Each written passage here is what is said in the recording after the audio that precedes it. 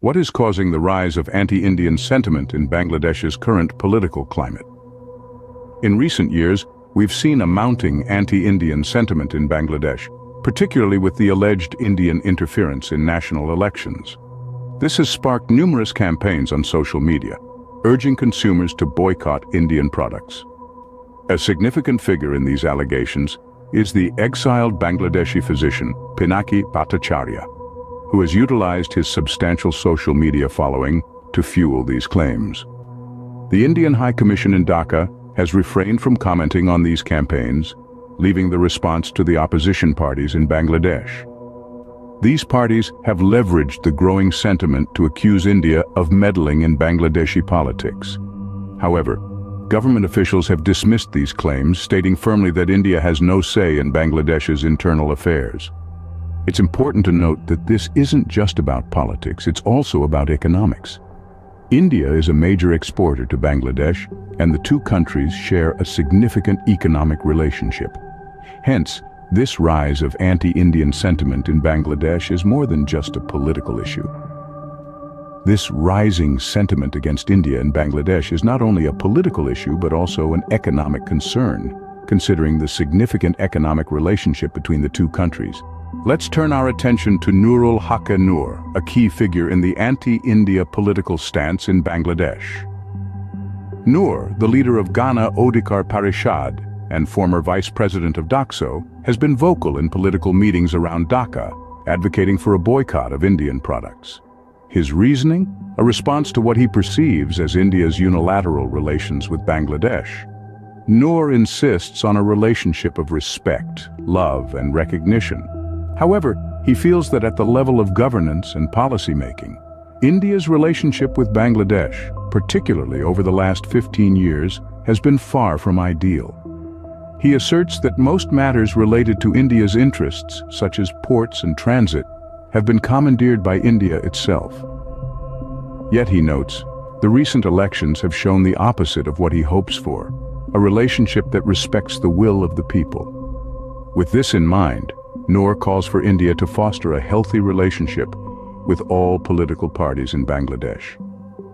He believes that the strength of the current Bangladeshi government is bolstered by India, and to counteract this, he proposes a public movement against India, drawing parallels with the situation in the Maldives. Noor believes that a movement against India is necessary, much like what happened in the Maldives, to counter the strength of the current Bangladeshi government. His stance is clear.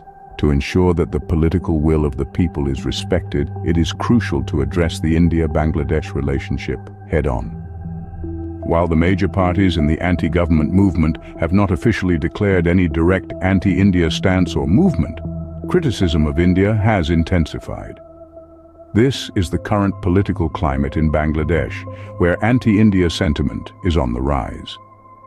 In the bustling city of Dhaka, the capital of Bangladesh, banners and placards bearing anti-India slogans have begun to appear at various programs.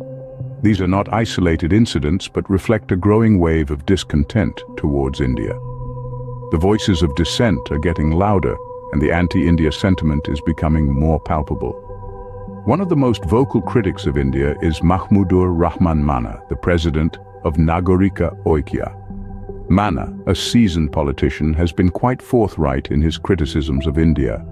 He has accused India of not dealing with the people of Bangladesh, but instead supporting a particular party. This, he feels, is a slight to the sovereign nation of Bangladesh and its people. Manna's critique goes beyond mere rhetoric. He is of the belief that India's support for an unelected government in Bangladesh is a move in the wrong direction. He states, relating to the people, they cannot make the statement that there is an elected government in Bangladesh. It is not an elected government. The situation is going in a negative direction now. Manna's words reflect a growing sentiment within the political circles of Bangladesh that India's interference is unwelcome. He hopes that India will realize the truth sooner, for he believes that the harm may come to them. He ends his statement with a definitive tone, stating, "But I don't think we will lose much. Harm may come to them." The growing anti-Indian sentiment within Bangladesh's political climate is a complex issue with potential ramifications on regional relations and the economy. It's a situation that bears watching as it continues to unfold. With voices like Manna's rising in intensity and number, the relationship between India and Bangladesh is entering an uncertain phase. The future remains to be seen, but one thing is clear. The criticism of India within Bangladesh is intensifying.